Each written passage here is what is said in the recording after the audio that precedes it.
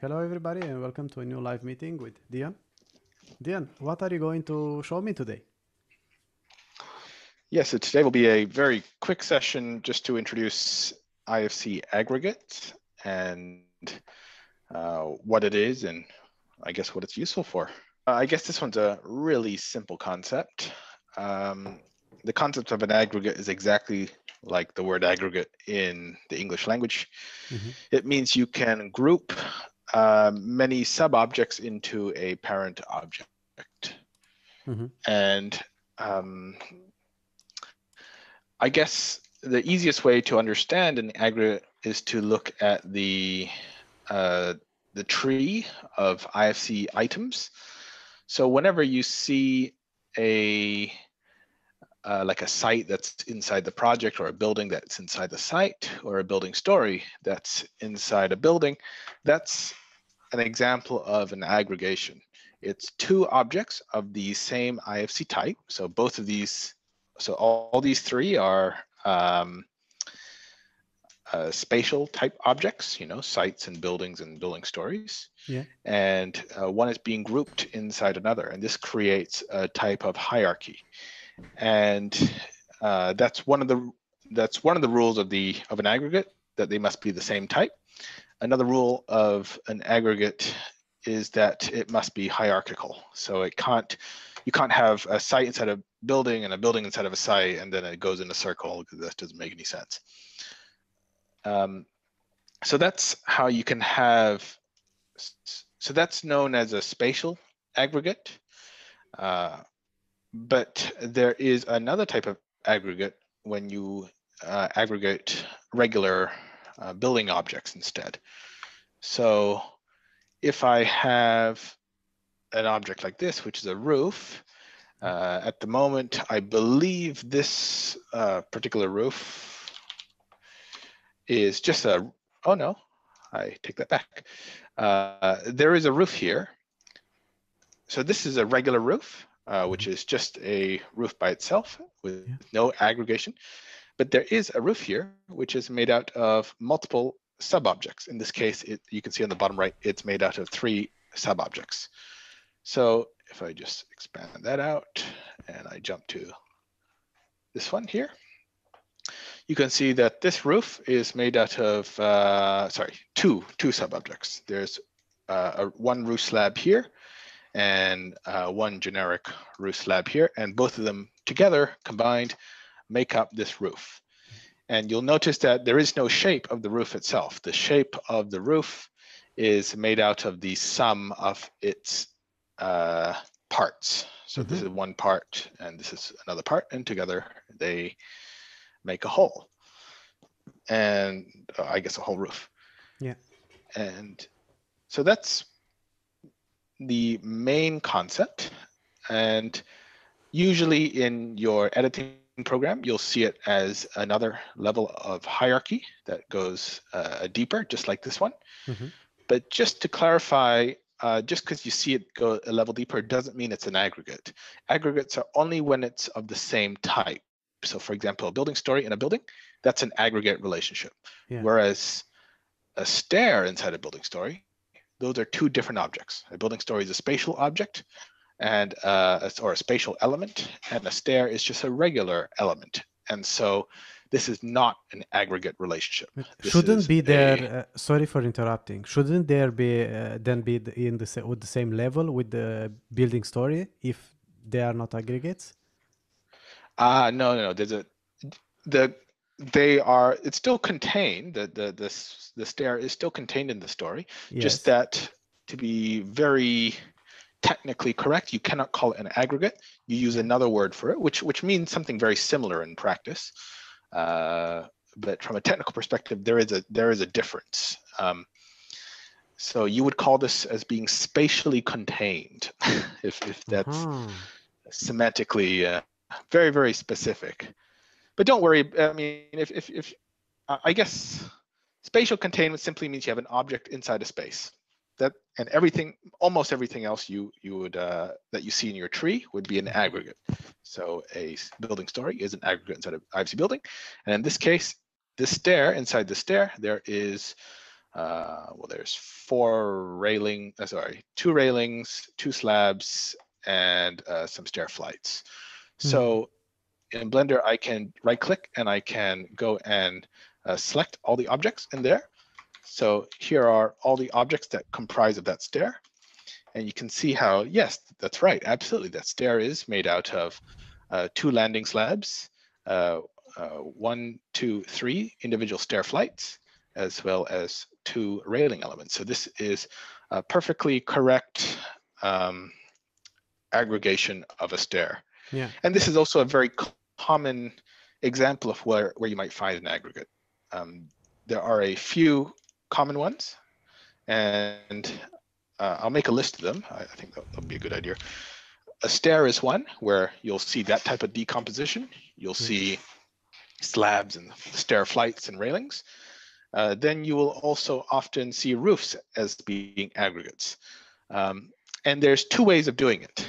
One option is you have a single roof, just like this one. And the situation where you do that is where you have a single object which contains everything that comprises that roof.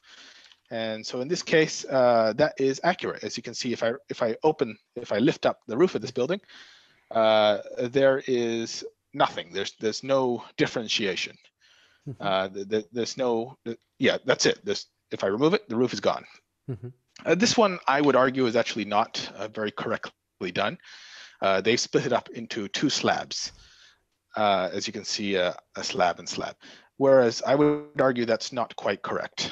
And if you read the specification, it explains that if you do want to split up a roof into many subcomponents, you would then split it up into things like rafters and purlin beams, purlin members, so rafter members and purlin members.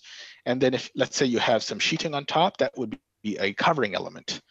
But you would not actually get a slab like this unless this is actually a big concrete slab, which I highly doubt. I don't think that's how they're going to build it. Yeah, it makes sense.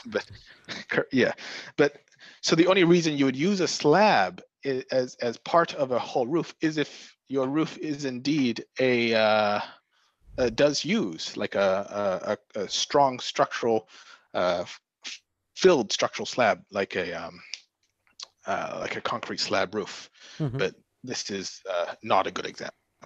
Don't follow this. Yeah. Other examples of aggregates would be ramps. So ramps follow similar rules to stairs, as in you would have the ramp as one, and you would have multiple handrails or sorry, IFC railing elements, and that would create your ramp as a whole. But then there are also individual object types. Curtain walls is another example, a very, very common example of an aggregate, where you would break it down into mullions and plate objects for the glazing panel or the spandrel of the curtain wall.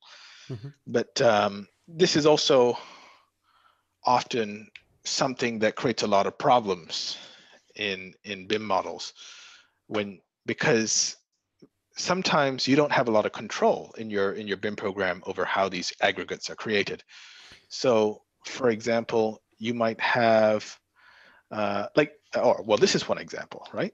The author probably didn't realize that the program was going to split it up into 2 objects, and it doesn't make a lot of sense. And it wasn't the author's fault; it's the program's fault. It's bad development or not user-friendly design.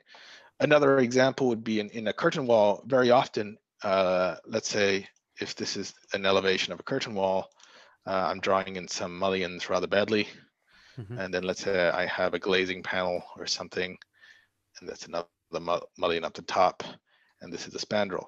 And so it would break it up into one object, 2 objects, 3 objects, 4 objects, 5 objects, 6, 7, 8, and that, or even, it might chop it here.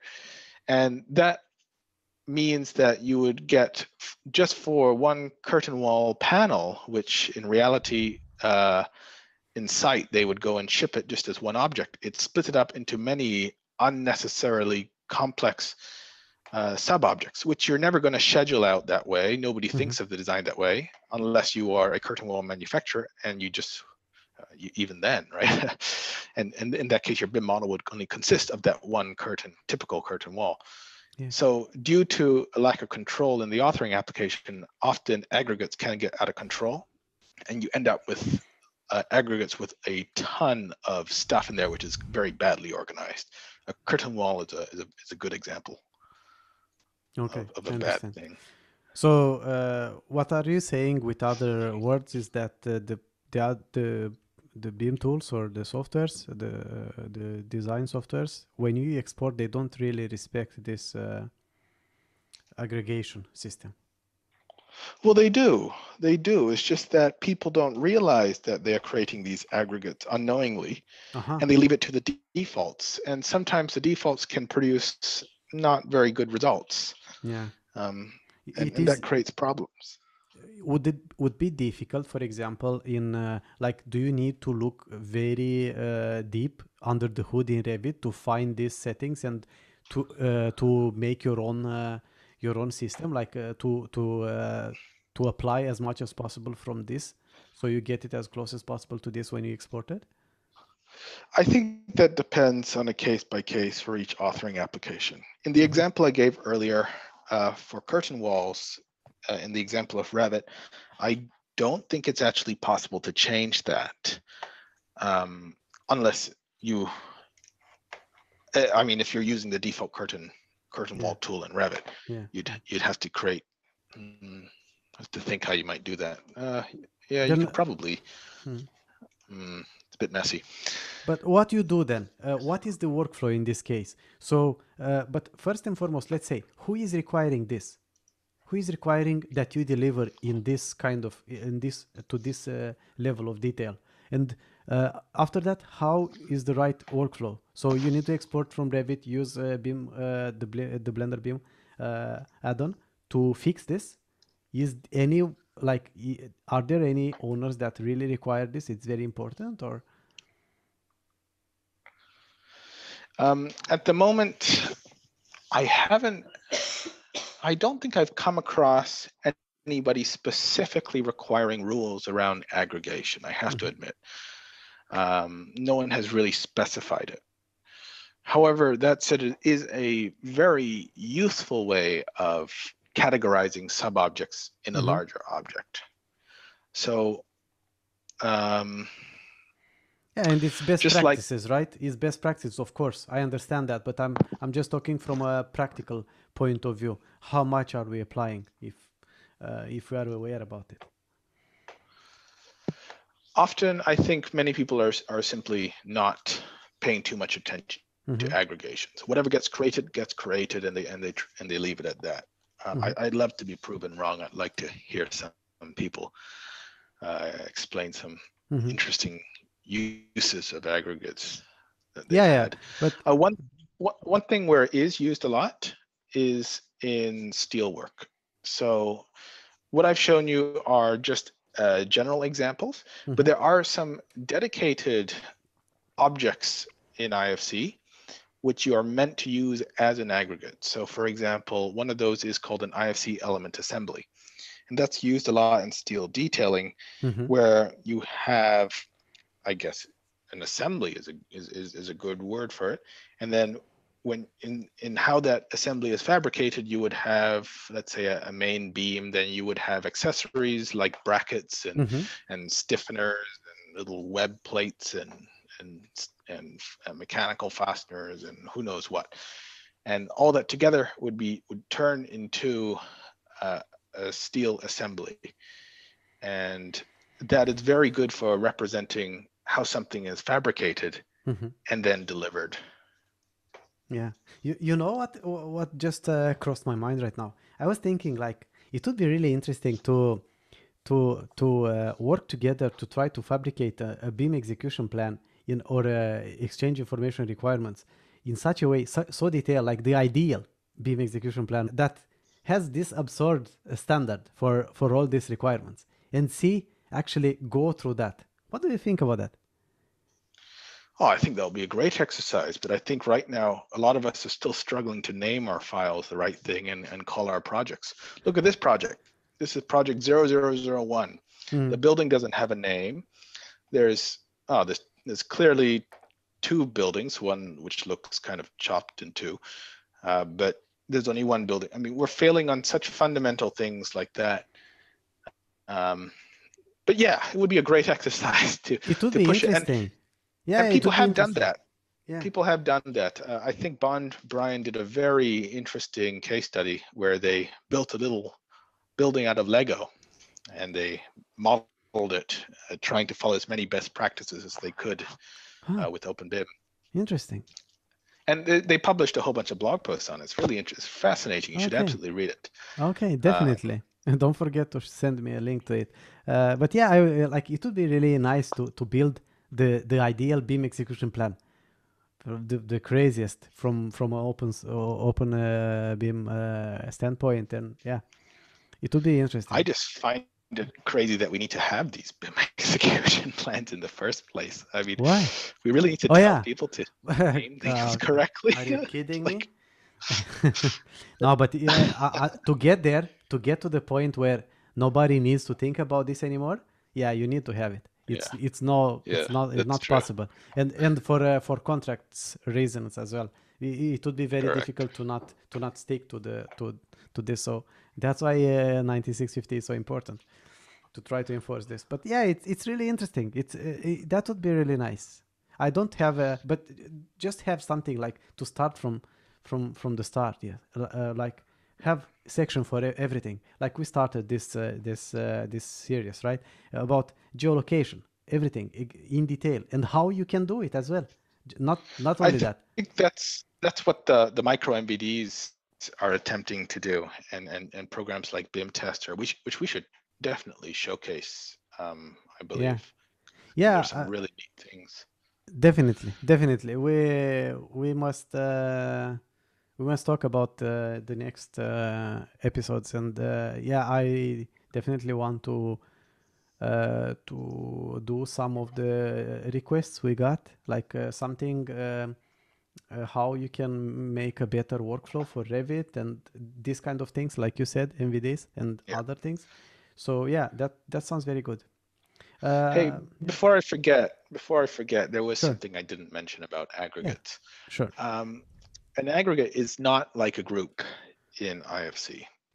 The aggregate itself is an object with an IFC class. So, for example, this is one IFC roof object. So if I could draw a little diagram, here's my IFC roof. And that's this guy.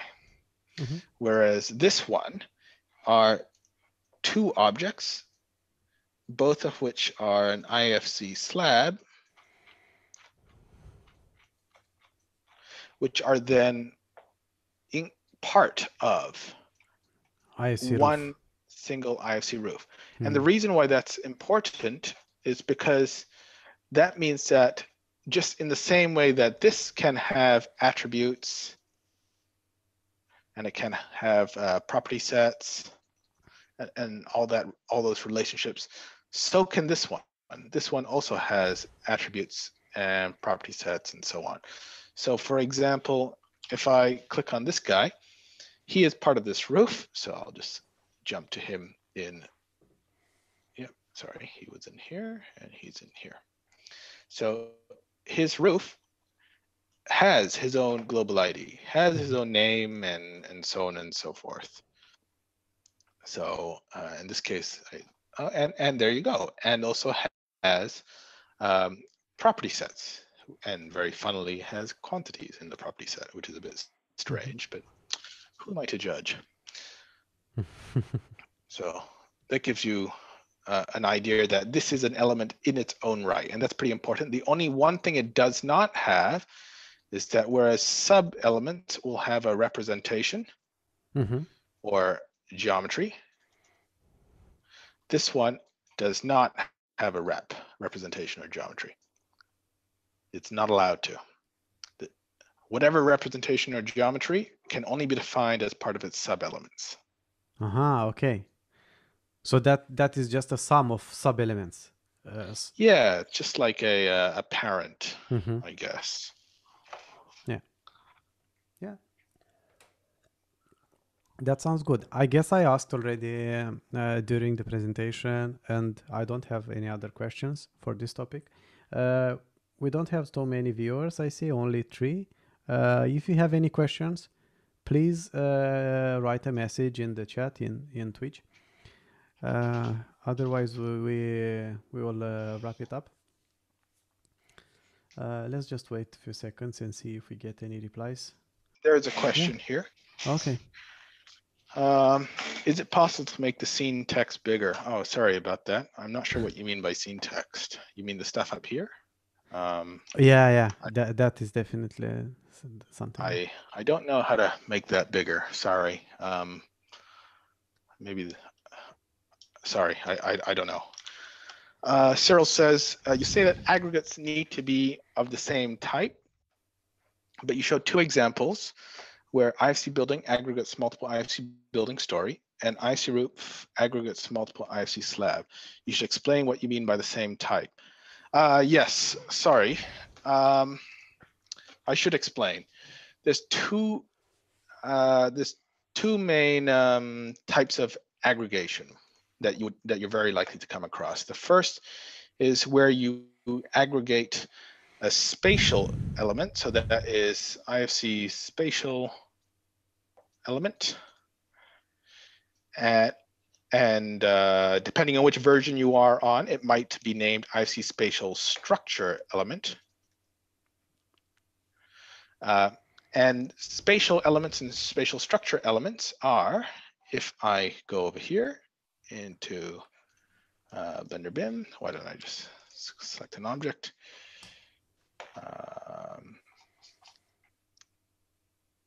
Here, it's broken, look at that.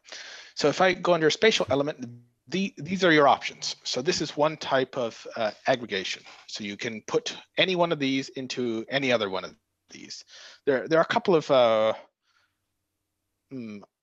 rules about that. Like you can't put a site into a building. There is like a hierarchy that you're meant to follow, that a site is bigger than a building, and a building is bigger than a building story, and a building story is bigger than a space. And I have to double check for spatial element and spatial zone. But basically, when you put one of the spatial elements into another, and this is what I mean by the same type, it all inherits from spatial element, that's known as an aggregation. That is one type of aggregation. If I change to IFC element, here are a whole bunch of objects, all of the same type of IFC element. And that would be your second type of aggregation, which is IFC element. So I can put a plate, an IFC plate inside an IFC curtain wall over here, for example. And the plate would represent the glazing panel inside the curtain wall. So when I guess that's what I mean by the same type. It's a simplification, really. Yeah. I have a question from Nigel Lamb. Are the aggregate part most important when quantities takeoffs are done? Like a roof can include gutters, flashing, roofings, etc. as separate parts and aggregated into an IFC roof? Yeah, you can absolutely, and that's one of the use cases of an IFC roof. There's 2 use cases. The first one is where the IFC roof contains everything, the whole shebang. And then option 2 is where an IFC roof gets broken down to many things. And one of these things may very well be a gutter. I think you can do that. I don't see why not. It is important in quantity takeoff, getting aggregates correct. Simply because these objects can also have their own attributes and P sets and quantity sets. So if you're depending on which quantity takeoff software you're using, so I'm aware that, and I'll have to double check if this is a bug or not, But in RibI2, doing quantity takeoff, it may, and if you're summing up, let's say a property of this. So if I click on this guy here, let's see if this guy has quantities. So this one, okay, the slab itself doesn't have any quantity anywhere, whether it's in the property or quantity takeoff, but the roof does. So it may occur as a bug in the software that it will double count. And I have come across some very strange quantity takeoff results in quantity takeoff programs due to this double counting issue, or people don't realize that one is simply like a host or of all of its subparts, so they might double count the quantity. Sorry, I'm not sure if I answered that right. Yeah. Do you have other questions in your? Blender preferences, interface, display, resolution scale. I'm going to try that. Interface, display, let's say 0.5. Oh, I made it worse. Oh, Yeah. look at that. All right. Okay. Woof, look at that. This is what I'll be doing from now on. Yeah, look here. So you learned something as well from I learned today's something sessions. too. That's It's great. always good to be knowledge sharing. Yeah. Always learn something new every day. Yeah. Cool. Then I think we're good to go now. Thank you for today.